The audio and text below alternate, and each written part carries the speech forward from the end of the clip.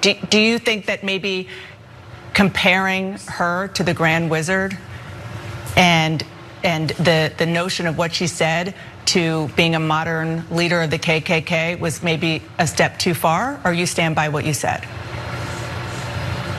I stand by what I said to provoke an open and honest discussion in this country. Yes, open and honest discussion. That is presidential hopeful Vivek Ramaswamy, so-called entrepreneur, but we'll get into what he actually is. Defending his words about Representative Ayanna Pressley, saying that she is a modern leader of the KKK. How, why, what did he say? What did she say? Let's get into it. So his comments were made on Friday during a campaign stop in Iowa. He tacked on to his argument that progressives exhibit racism when they criticize people of color for not appropriately supporting racial equity. When he was asked if critics would blame him for supporting white supremacy, he responded by quoting a previous comment of Ayanna Pressley's that she did not want any more black individuals who did not want to be a black voice. He then critically quoted author Ibram X. Kendi's book, How to Be an Anti-Racist, which conservatives have frequently criticized as pushing critical race theory. And he said in all of that, quote, "These are the words of the modern grand wizards of the modern KKK." Now I just wanna, let's see. I wanna go back to Dana Bash asking Vivek Ramaswamy, because he eventually was forced to just say, I was doing something provocative, but it took a while to get there. So here's Dana Bash. Well, how in any way are the views you're talking about comparable to the views and atrocities committed by the KKK? What I said is the Grand Wizards of the KKK would be proud of what they would hear her say, because there's nothing more racist than saying that your skin color predicts something about the content of your viewpoints you didn't just say they would be proud. You said these are the words of the modern Grand Wizards of the modern KKK. It is the same spirit. You're right about that, Dana. I think it is the same spirit to say that I can look at you and based on just your skin color, that I know something about the content of your character, that I know something about the content of the viewpoints you're allowed to express. For Ayanna Pressley to tell me that because of my skin color, I can't express my views, that is wrong. The representative absolutely never said that about you. Stop projecting. But of course, we got another MLK reference. Everybody drink. Content of my character. Again, the thing that people who like to whitewash MLK's legacy love to talk about.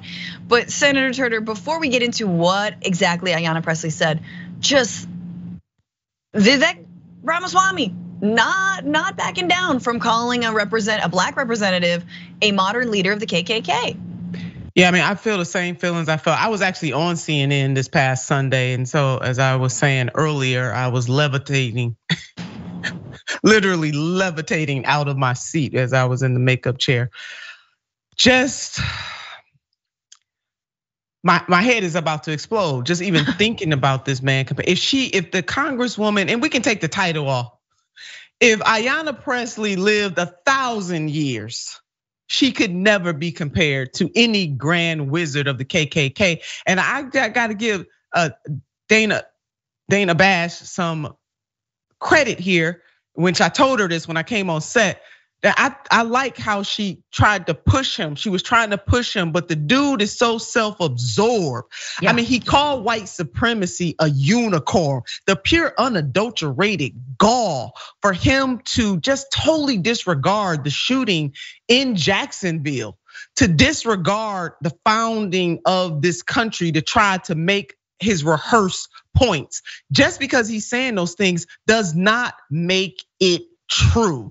This man should be disqualified, quite frankly, even though, my brother reminds me that this is not one of the qualifications for running for president. But to me, he really showed, if you haven't seen him already, his absolute true feelings and beliefs about black people in this country and the struggle of black people in this country, and just his disregard for that struggle.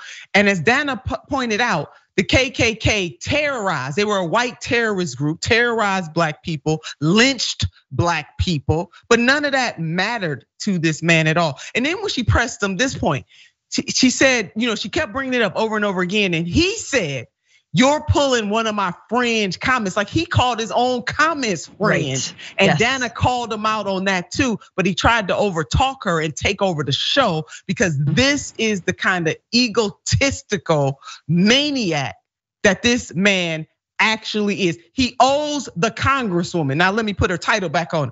He owes the congresswoman and all Black Americans an apology for trivializing our struggle in this country, period. Yeah, absolutely. You cannot throw that around so lightly. And what he says is he's just being provocative. And he does this all the time, right? He says something incredibly outlandish, it gets coverage, and he says like, I was just being provocative, I just want to have a conversation. Well, you can't just say those things, right? And again, he's trying to tap the Trump train. He's trying to do what Trump does, and Trump somehow gets away with it. And like, don't get me started on whether they would let a brown man get away with the same things that Donald Trump, but of course he would hate that I talked about him in the context of any kind of racism. But again, there's so many things I want to say, but it is really important to know that.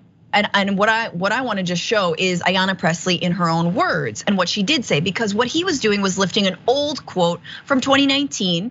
She was elected congresswoman. She was a congresswoman, but it was actually an incredibly inspiring quote, if you ask me, from an annual conference called Netroots Nation, or Netroots, and it was excellent. So just take a look at this. We don't need any more brown faces that don't want to be a brown voice. We don't need Black faces that don't want to be a Black voice. We don't need Muslims that don't want to be a Muslim voice. We don't need queers that don't want to be a queer voice. Come on, speak it. And if you're worried about being marginalized and stereotyped, please don't even show up, because we need you to represent that voice. Okay, so look, I understand that people don't want to be only categorized. And I think we all agree, like we are far more than just our racial or ethnic or our religious identities. But what she is calling on everyone to do is to basically step up. And if you're gonna be in power, you have to actually understand that you represent a massive community of marginalized people or people with their own histories, and you gotta represent them. And so Vivek Ramaswamy is doing everything he can to be a whitewashed, Indian American man in the GOP and absolutely not represent the concerns of Asian Americans, of Indian Americans, of anyone, but to be the honorary white guy. And let's just call it what it is. Yeah, so Senator, any final thoughts on that? Hey, when the sermon has been preached, we just say amen. Before we move on, you guys have to know, because it's my Monday, and I have to just remind you guys that Vivek Ramaswamy is not an entrepreneur. Vivek Ramaswamy is not a scientist. He's called himself a scientist. He is not. He has been an investor in bunk pharmaceuticals that he then cashed out on and made a ton of money selling. So this is from Matthew Gertz, who was able to summarize a new New York Times article that everyone should check out. He writes, how populist entrepreneur Vivek Ramaswamy got rich? 1, found biotech firm with hedge fund / venture capital money. 2, buy a patent for Alzheimer's drugs that had 4 failed trials. Raise more money to take it to market. 3, take the company public, cash out. 4, drug fails 5th trial, investors wipe out. That's all it was. He's good at doing this, just running his mouth and talking things up that are not real, that do not exist, just like his presidency.